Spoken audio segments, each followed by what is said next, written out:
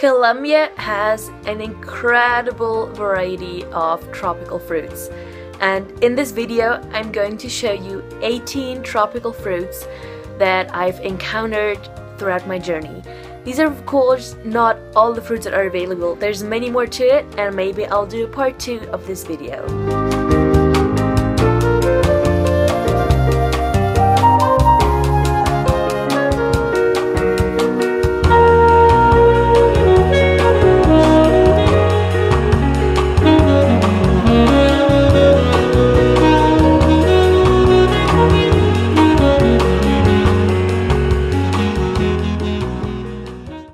So we're starting with the first fruit, which is called curuba.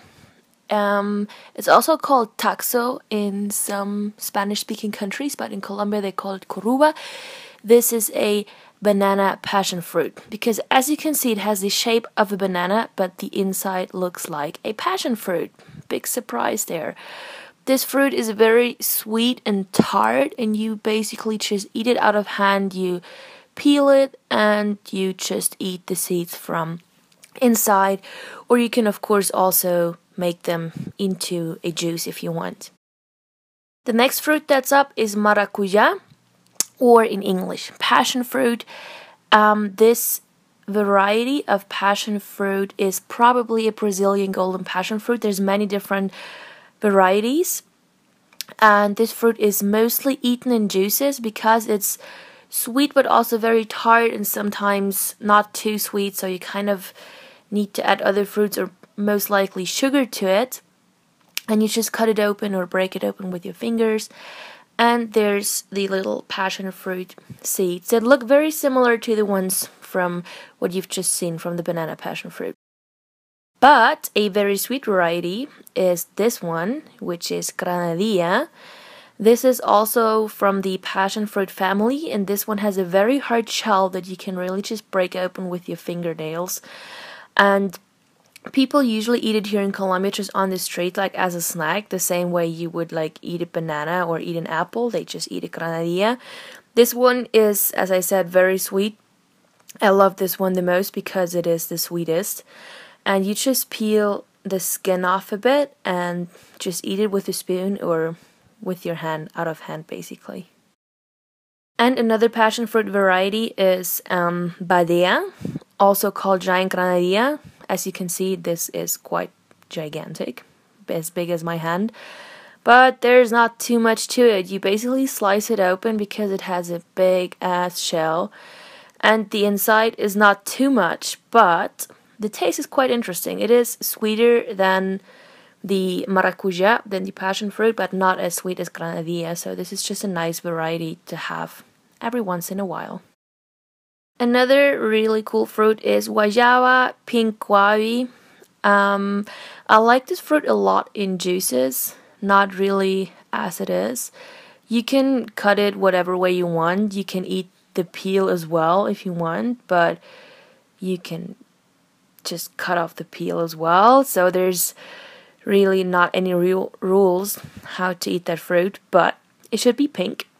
It should be a bit soft when it's ripe, and then you just slice it open or you just throw it in a blender with some water and make a nice juice out of it. And that's basically it. It tastes sweet. It has a kind of crispy, I don't know, the consistency is kind of crispy. It's not really creamy, like the texture of the fruit. And the seeds are very, very hard. Like you can't bite them. You just swallow them or spit them out. Or filter them in case you want to make like a really, really nice juice.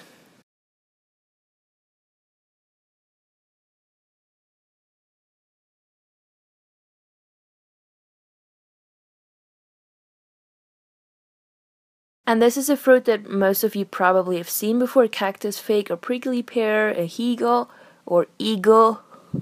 That's the ego fruit. So if you're really selfish, you should have a go and have this fruit. Be careful. You can see how I touched this like with my fingertips because it's coming from a cactus. I actually ate these like from a cactus when I was in Spain, but here I just bought them in the store. There's red ones, orange ones, and yellow ones.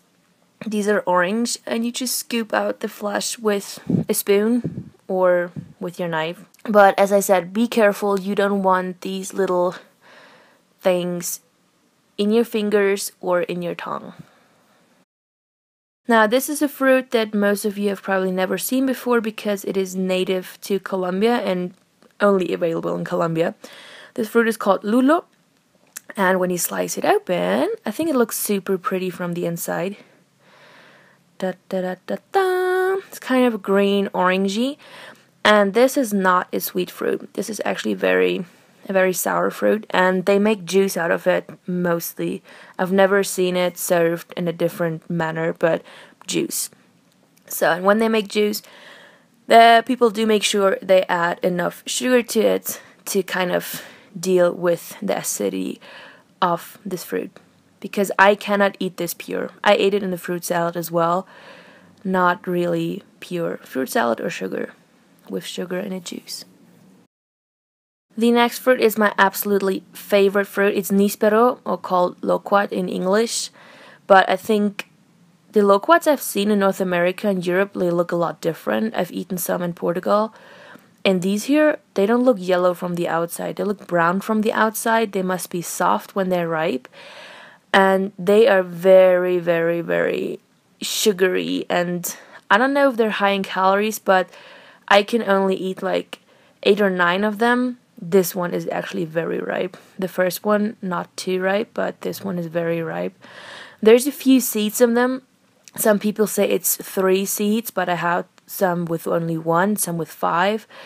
And it really tastes like crystalline sugar. I don't know, it's so sugary. It's like you're eating spoonfuls of sugar, but with a fruity taste. So I really love this fruit, but I can't eat too much of them, which is okay, I guess. The fruit's just telling you to stop. But yeah, this is it. Super delicious. One of my favorite fruits here in Colombia. And another favorite, mangosteen, the queen of all fruits. I just find this fruit so pretty from the outside and from the inside. It's not really possible to crack it open, mostly with the fingers. Sometimes it is when they're bigger, but when they're smaller, it's better to use a knife or something. And when you do cut them open, there's some beautiful white flesh on the inside. There's, I think, 1 seed on each fruit, and it's very watery, and it is sweet. But as I said, I'm really bad in describing taste, so you just have to give this one a try. I'm sorry. Another fruit that I love is pitaya, sometimes called pitahaya, or in English, dragon fruit. Pitaya is one of my favorite fruits as well, but I told you many times before, this one really, really helps with digestion. And if you eat too much of it, it probably helps you a bit too much with digestion. But yeah, as you can see, it's a very juicy fruit, and I love its texture and the taste. It's just, I don't know, it's amazing. It looks great on fruit salads and fruit platters or something like this, just because it looks not really like a zebra, but it looks kind of different, like a super tropical fruit from the inside and from the outside. And I just love to eat them as they are, like as a mono meal or something. Next fruit is carambola, star fruit. This one you probably seen before, but I must say I've never eaten this fruit ripe in Europe. They usually put this like on cocktail glasses or something because it looks pretty, but then I never ate it because they always use the unripe ones, of course. So they should be dark orange or dark yellow, and they should not have any green tips on the fruit. Then they're ripe. And that's when they actually taste like a really tasty, good fruit. So only have them ripe, and as you can see, they're really nice for decoration. I like monomeals of them as well, but also in fruit salads, in vegetable salads as well. I like them a lot in dressings. It's a sweet fruit. Yeah, interesting taste, but sorry, you gotta try it yourself. Another fruit that I first came across here in South America is tomate de árbol, or tree tomato. There's two different kinds that I'm going to show you in this video. This is the red one, and it looks super interesting from the inside. I just love how beautiful nature is. But with tree tomatoes, it's a really funny thing because I ate them last year several times and I absolutely hated them. I don't even know why I tried them, probably just because I was like, yeah, it's something new, you should have it. And I had them in the form of juices, in the form just like eat it out of the hand. But I never liked it. And then I came across a video where this one guy said, well, with tree tomatoes it's like that. You have to eat a certain amount of it until you start liking them. And I discovered the same phenomenon. So I ate quite a bunch of them. And then after like 4 or 5 fruits, I started liking them. So now this red variety is one of my favorites. And this is the next one. This is the yellow tree tomato, tomate de árbol amarillo. It looks kind of orange, but it's called yellow. So basically the same thing, but different color inside. But I think the red ones look a lot prettier. These ones are not as sweet. I think that's just my opinion, but again, you probably have to eat like quite a few of them to really figure out whether you like them or not. But for me, I like the red ones a lot better. But as you can see, you just slice them open, peel them. Maybe you can eat the peel actually as well, but people here typically make juices out of them. I just sometimes eat them the way they are, or also in green salads. Another fruit which I've never tried before anywhere else but here in Colombia is called papayuela.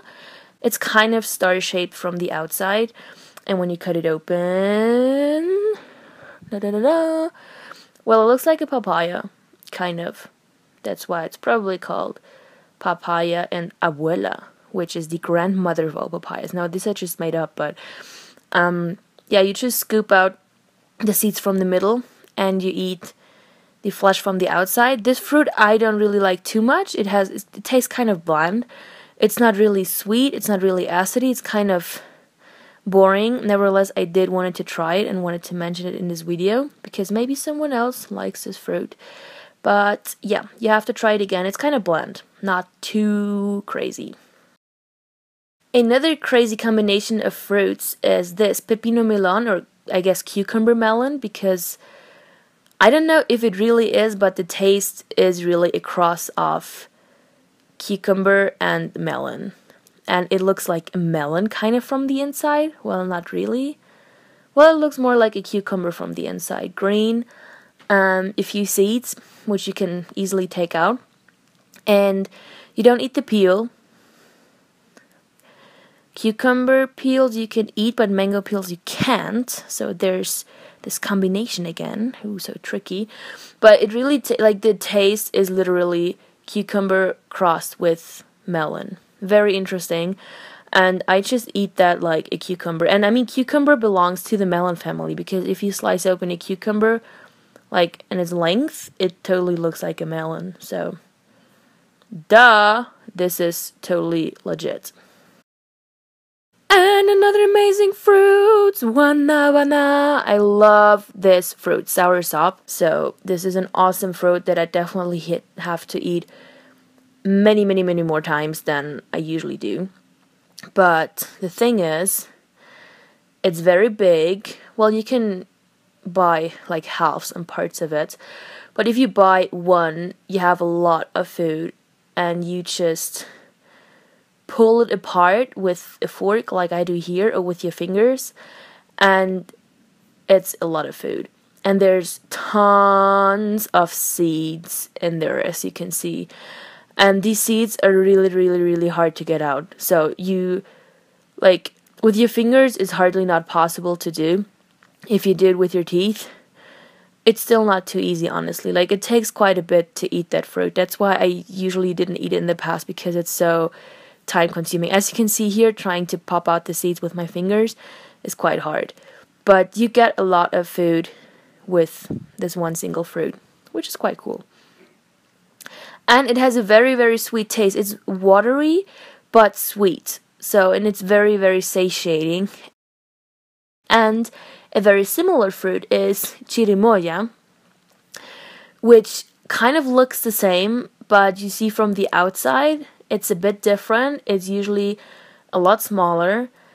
And when you cut it open, you can see there's definitely not as many seeds in there.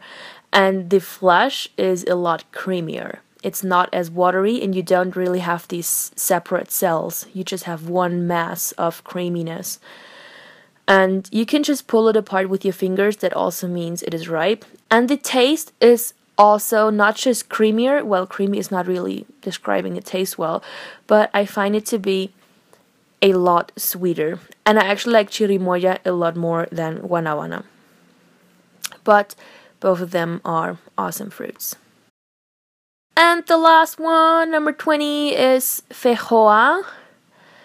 Feijoa is this little green booger. You can cut it this way, then you see like a beautiful shape from the inside of the fruit. When it is slightly brown, kind of like this, or like darkish gray brown, it actually means it's super sweet and ripe. Then you can just eat it like that. Or you make juices out of it, or monomeals, or whatever the hell you want. This one is not too ripe. It looks prettier because it's not turned brown yet, but it's not too ripe, and then it's a bit acidy. But if they're super ripe, they're actually very sweet. And I like to make like fake green juices out of them with feijoa and banana. It looks like it's a green juice, but it's just a green fruit juice, basically. Or you just eat them pure.